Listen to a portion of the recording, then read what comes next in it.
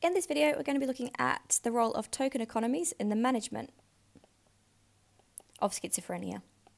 So note that it's not a therapy necessarily or a treatment, but it is a method that's used to manage schizophrenia. So token economies are a behaviourist therapy. That's a behaviour modification therapy.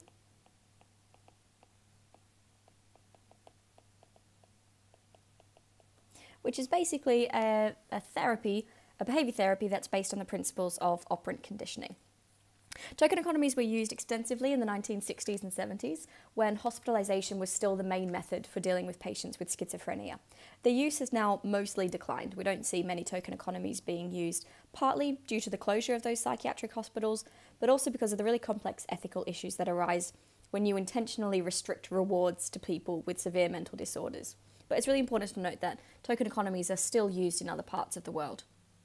So token economies are a behaviourist therapy used to manage the behaviour of patients with schizophrenia who have developed patterns of maladaptive behaviour through long periods of time in psychiatric hospitals. So what we often find when people are institutionalised is that over time they start to develop bad habits like poor hygiene or lack of socialising with others, which is really understandable when you consider that living in these hospitals without routine, without the small pleasures that we normally experience in daily life, people quickly deteriorate and become pretty reliant and pretty apathetic. So token economies mostly tackle maladaptive behaviour surrounding things like personal care or condition-related behaviour like apathy and social behaviour as well. And so it's to overcome these patterns of maladaptive behaviour and instead instill more positive adaptive behaviours. So it's not a cure for schizophrenia, it's not even a therapy for schizophrenia. It's just used to improve the quality of life for patients. So it's got two main benefits really. It's to help the person's life within the hospital a little bit better. So for example, we could use rewards like makeup for somebody who enjoys taking pride in their appearance, just to make, give their lives a little bit of extra light. And it also helps to normalise behaviour. So that patients, when they have spent long periods of time in the hospital, they're able to then adapt to normal life in the community. For example, rewarding them for getting dressed or for making their beds. So, what's involved? Well, obviously a token economy requires tokens. What the hospitals will need to do is to identify target behaviours like making the bed or getting dressed or taking medication, for example. And these target behaviours can be decided on an individual basis. So it's really important to know the patient to decide what their target behaviours should be. So the tokens are coloured discs, like the one you see up here. And these are given immediately after the desired behaviour. If there's any delay in giving the token, then they're not going to be particularly effective. So every time the patient carries out one of these desired behaviours, they're immediately given one of these tokens. So therefore, we're really using the principles here of positive reinforcement. Now note that the tokens themselves don't have any value, as we know, because they are secondary reinforcers, but they can be swapped for more tangible rewards. So their secondary reinforcers, they don't actually have any value to the person receiving them. But that value is because they've learned that these can be used to obtain other meaningful rewards. So they can be swapped for being able to choose the film, for sweets or magazines, for example. And those meaningful rewards that they're swapping them for, like viewing a film or visiting the canteen, these are primary reinforcers. These do have inherent value to the person. So as I said, this is a technique that is used in the management of schizophrenia. It isn't a therapy, but it is used to help manage the behaviour, to overcome maladaptive behaviours, and to make life more pleasant in the hospital, and to make it easier for a person to adapt to life in the community beyond the hospital. So let's have a look at the evaluation of token economies. Well, there is research support to suggest that token economies are effective in helping to manage the maladaptive behaviour of patients. So in this research, the researchers trialled a token economy system in a ward of women who all had a diagnosis of schizophrenia. And every time they carried out a task like making their beds or cleaning, they were given a plastic token that was embossed with the words "one gift." So just like the token that you saw on the previous slide. And these tokens could then be swapped for ward privileges, like being able to watch a film, for example. And the researchers found that the number of tasks that the patients carried out increased significantly. And so it was an effective way of managing the behaviour of these women in the hospital. So the average number of daily tasks rose from 5 to 42, which is a pretty remarkable increase. And obviously here we can see that there's fewer maladaptive behaviours.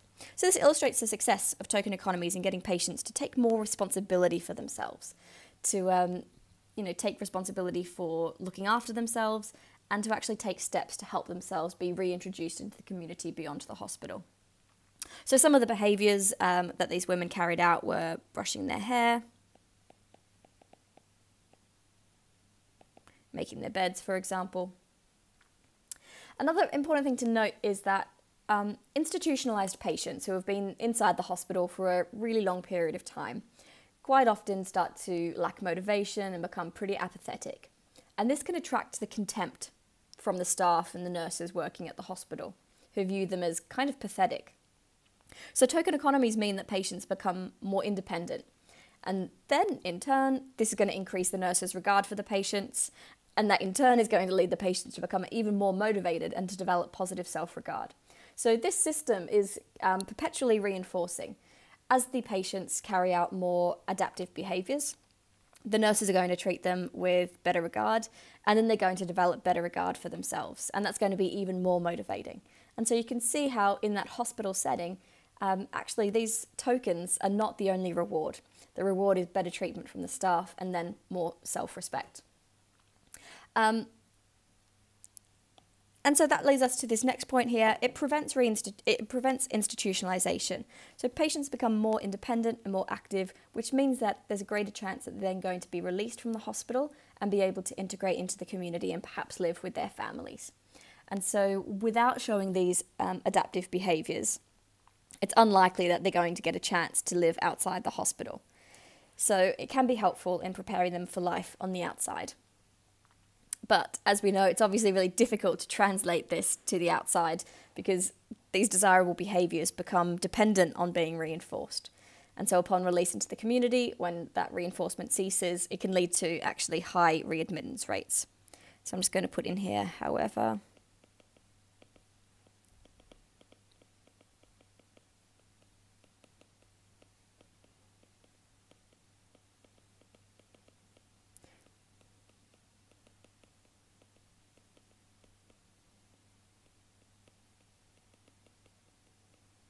Difficult to translate to outside of the hospital, therefore increased readmittance rates.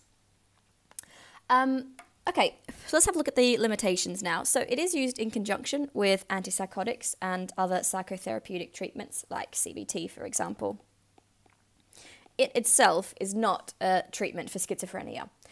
It's not necessarily a limitation because it's not trying to be, but all I'm saying here is that you could do a really nice compare or contrast paragraph looking at the effectiveness of token economies in comparison to, say, drug treatments. You could actually say that they're better because there are no side effects, but you've got that option available to you. And I wanted to spend a couple of moments talking about the controversy surrounding token economies because they are really controversial. What we find is that those that have more mild symptoms, so those that have less severe schizophrenia, are more likely to achieve rewards. It's easier for them to engage in these behaviours, to make their bed, to take their medication, and so they're going to end up with more rewards than people who have more severe symptoms, who are going to find it difficult to comply with the desired behaviours. Which actually means that those that are most severely ill, who are unable to engage in these behaviours and are already the most distressed, can see that their mental health deteriorates even further. They might suffer from discrimination in the hospital by staff and humiliation, which for people who are already suffering distress is just going to make the situation far worse. And the legal action that was taken by families of these people has been basically the major factor in the decline of the use of token economies in psychiatric settings. We don't really use them anymore because they are seen to be so unethical, because they discriminate against those that have the most severe mental illness. And just another thing to think about as well is that perhaps token economies might curtail personal freedoms. So if we've got patients here who perhaps like staying up late or like looking a little bit scruffy, what we're saying is, we're trying to impose the values of the institution onto these individuals. And that's probably not fair. We need to think about, what these target behaviours are and who really they're benefiting. And also, if we're restricting the availability of pleasures to patients who don't display desirable behaviours, then this can be seen as really unethical as well. Who are we to make a horrible situation even worse for these patients? There's been lots of ethical issues surrounding the use of token economies to manage schizophrenia, and basically now it means that they've been abandoned in favour of other therapies like art therapy or psychotherapies like CBT.